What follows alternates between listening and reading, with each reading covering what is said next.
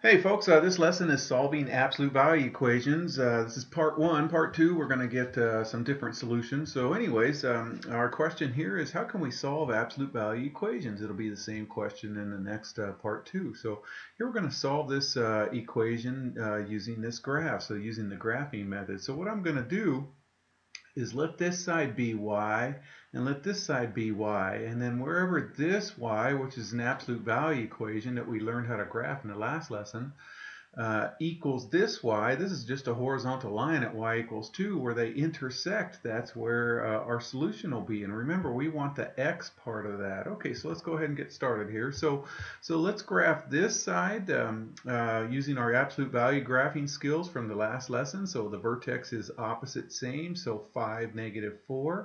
And then we'll graph this horizontal line right here. Okay, let's graph the absolute value equation first. Okay, so vertex is at 5, -4 right there, and then we go the slope, sort of slopey thing, is up 2 to the right 1. So these are going by 2s, so 2, 4, there's 5 right there, there's -4 right there, so up 2 to the right 1, and then there's my v right there, and then let's graph this. So here's the y sub 1, so let's graph y sub 2, the horizontal line at y equals 2 going across right there, so right there, and then we want these intersection points right there, so those intersection points are at 2, 2, and 8, 2. Okay, now look at the equation up here. It's in terms of x, you guys. So we want the x part of these answers. So we want to know this x and this x. So the solutions to this equation are x equals 2 and x equals 8 right there, okay?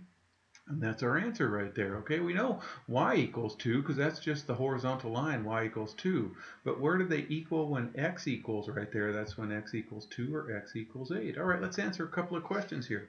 So why might we expect most absolute value equations to have 2 solutions? And then why not 3 or 4? Okay, we'll do these one at a time. Let's answer the first one here. Okay, so in the last lesson, I think it was the last lesson, part 3, if we had the absolute value of x equals 5, then x could be plus or minus 5 because the absolute value of -5 equals 5 and the absolute value of +5 equals 5. So if the absolute value expression does not equal 0, then the value of the inside of the absolute value can either be the positive or negative. Here's plus or minus 5. So there can be at most 2 solutions. So looking at it graphically right here, we have this absolute value and it intersects this horizontal line at most 2 spots right there, okay? So so it can intersect it at most 2 spots. And up here, algebraically, the inside stuff equals plus or minus the outside stuff, as long as it's not 0. If it's 0, then plus or minus 0 is just 0. So anyways, that explains that. And then the second part is it possible for an absolute value equation to have no solutions? How about one solution? And if so, what would they look like graphically? Okay, so I'm going to say yes for both of them. For no solutions, you can have the absolute value with the horizontal line that's above it, and it doesn't intersect this absolute value equation at all, or below it. It won't intersect that absolute value equation at all. So here, this would be a graphic solution of where it's no solution right here. And here, where your horizontal line goes right through the vertex of our absolute value, there would only be one solution right here. So here's an example of no solution. Here's a pictorial example of one solution right there, okay? All right, so now we're going to solve the absolute value equation using algebra, you guys, and then we'll graph those solutions on the number line, okay? So here we got this absolute value of 3x and then plus 2 equals 8. Now remember, from this side note here, we want to get the absolute value all by itself. When the absolute value equals a number all by itself, then we say that inside piece equals plus or minus the outside piece. So let's go ahead and subtract 2 from both sides first. Okay, so we get 8 minus 2 is 6. And then remember, when we have algebra-wise an absolute value equals a number, then we say that inside stuff equals plus or minus the outside stuff. So that's what we're going to do here. This inside stuff equals plus or minus this 6. So that just means solve 3x equals 6 or 3x equals -6. Here's my plus or minus 6. Okay, and then divide both sides by 3, and we get x equals 2 or x equals negative 2. Don't forget it said to graph those solutions on this number line, so let's just put a dot here at negative 2 and at positive 2, and then label that also. Okay,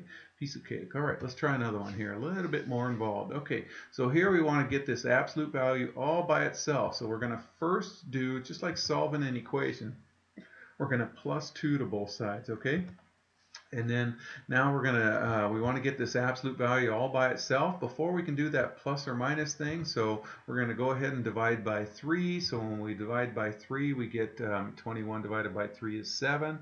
Okay, so now we can say it's equal to the plus or minus 7. So once we get the absolute value all by itself, then we say the plus or minus part right here. So now we solve 4x minus 5 equals 7, or 4x minus 5 equals negative 7. Here's plus or minus 7. Okay, then I'm going to go plus 5, same time, plus 5, and when we do that, we get 4x equals 12, so we'll divide by 4 to get 3. Here we get 4x equals negative 2, so divide by 4, we get negative 1/2, and then we'll go ahead and graph. So we'll put a dot right here at 3 and put a dot right here at negative 1/2, and then we'll label that as well. Okay, all right, let's try one more here, you guys. Okay, so here we have 1/2 out in front. So to get rid of the half, we multiply both sides by 2. Okay, and then it's just equal to that plus or minus 20 right there, and then subtract 2.